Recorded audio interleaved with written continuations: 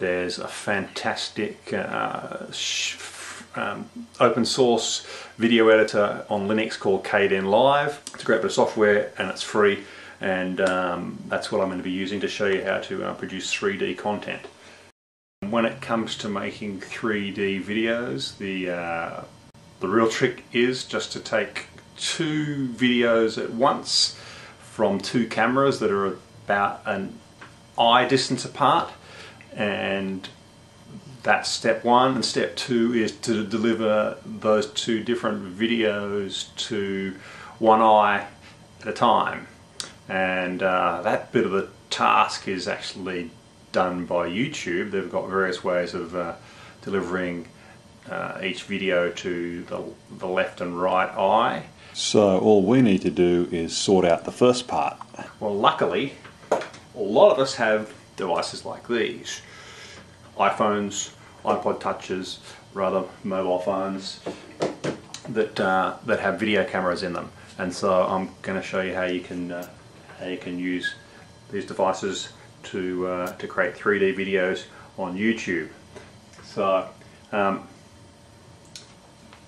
you need to be able to capture the video, and so you need to be able to hold your cameras in a position nice and steady so that they're only eye distance apart. And the expensive bit of equipment you need to do that is something like this. It's just a piece of cardboard and with holes cut in it, and you can just stick your phones and your iPod touches in there like this, and you can just start them and then hold them up like that and snap away or take your simultaneous footage like that.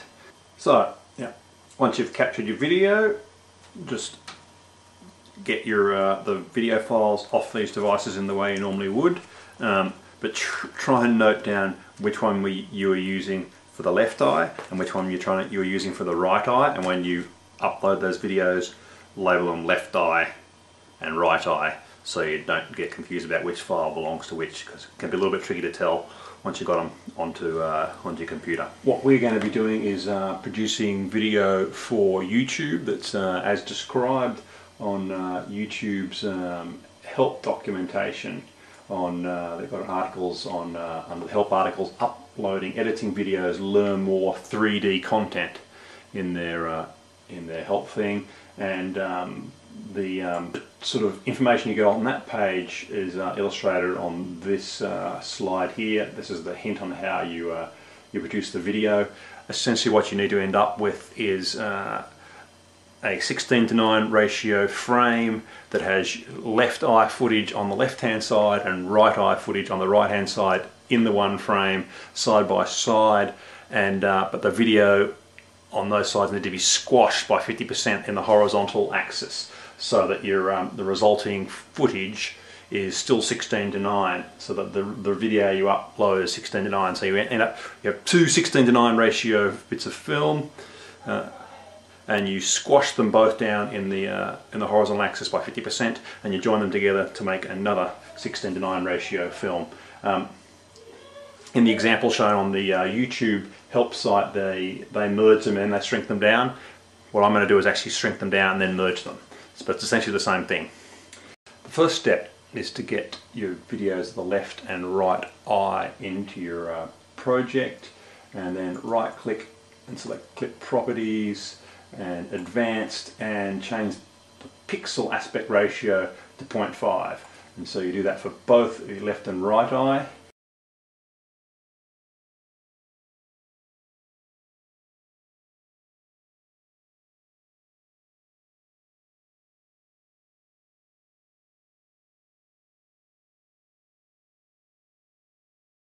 And then you drag those onto your video timeline. I put the left eye on video 1 and the right eye on video 2.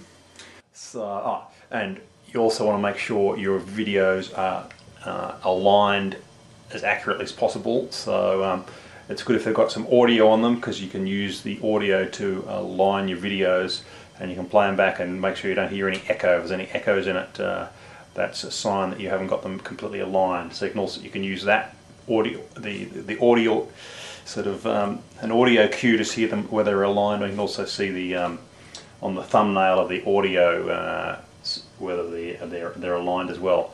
And what I've done on mine was once I had them aligned and there was very little echo, and the audio actually muted the audio track on one of my videos so that it got rid of, there was still a slight echo, and I got rid of that by muting the audio track.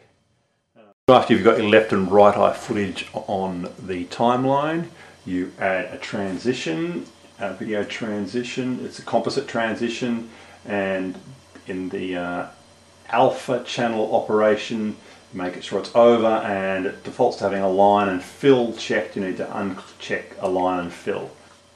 So once you've got your composite transition in place, which should extend over the entire length of the video, you then add pan and zoom effects to both left and right eye videos. On the left eye you put pan and zoom minus 256 for the X and leave the Y at 0, and the right eye you put pan and zoom plus 256. So the videos as they come off the iPhone are 1024 by 576 pixels in dimension, and then they've been compressed by 50% in the horizontal dimension, so they're 512 by 576, and then we want to move them across half that distance, so we put a left eye pan and zoom X factor of minus 256, and on the right eye we put a pan and zoom the pan factor X of plus 256, and as you can see that makes them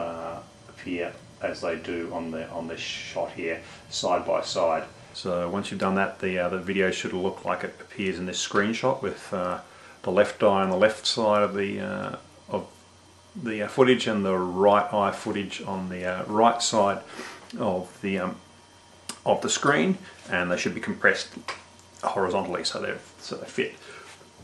Now on my footage, I had my footage, one came off an iPhone and one came off an itouch, an Apple iPod Touch, and I noticed that the iPhone produced tighter footage. It was zoomed in more than the itouch, so I was able to actually correct this in pan and zoom as well. So I had to zoom one of my bits of footage in by 127%, because it's important for your videos to be the same size. It would be ideal if both cameras were identical. Both my cameras weren't identical, but I was able to sort of compensate for that, but using the Kdenlive. So the editing in Kdenlive is pretty much just three steps. You change the pixel aspect ratio of your footage so that it's compressed 50% in the horizontal direction. You put that's step one.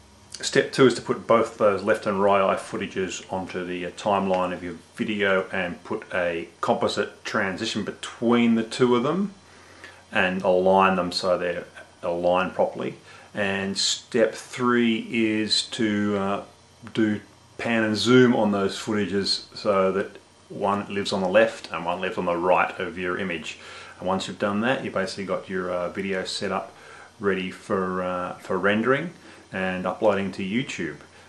So you can just go ahead and render that. I usually render the whole raw footage in 3D to a DV file, and then you can go and edit that DV file. It just makes life easier. You have a nice DV footage of your side-by-side stereoscopic footage, and then you can edit it as you would normally edit any other bit of footage.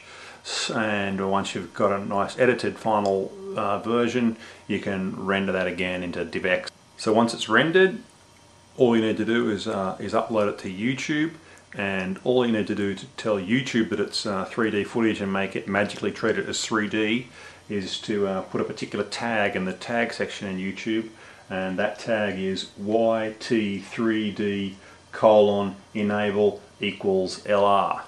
So, and then your footage will be treated as 3D footage on YouTube, and this actually works. I've done it. It's cool.